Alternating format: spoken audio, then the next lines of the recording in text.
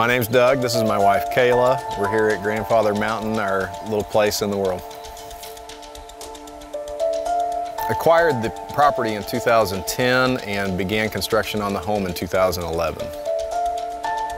I bow hunted the land before I decided to buy it and build on it. And so I put a tent right here where the bedroom is one night, and for the next 3 nights, because it felt so good that I thought I had found home.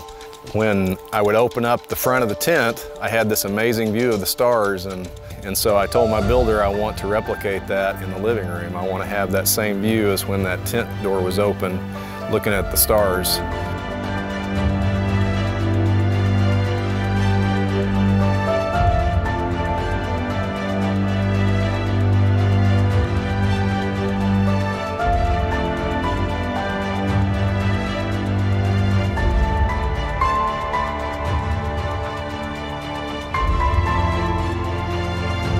Our favorite place really is the back porch, just because it's got the beautiful view of the river, and our favorite part is just the quiet and the solitude. There's nothing anywhere around. You feel like you've driven 30 miles out of town, but you're really just 5 minutes from town.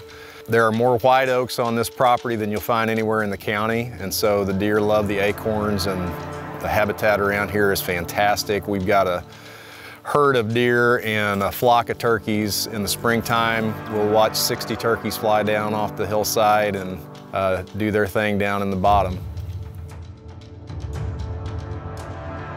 The first time that I ever came out here, it really felt like a Gatlinburg, Tennessee type feel, and just very cozy.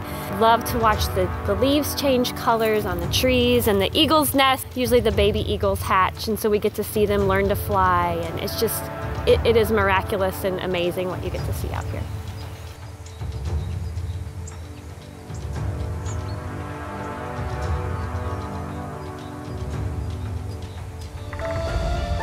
This is completely isolated. There's no home anywhere near it. There can't be anyone build near it on the edge of our property, which is on the northern end, because it's a floodplain down by the river. And so that's part of the reason that it really feels like you're 30 miles out on a big 300-acre ranch when it's really just 60 acres.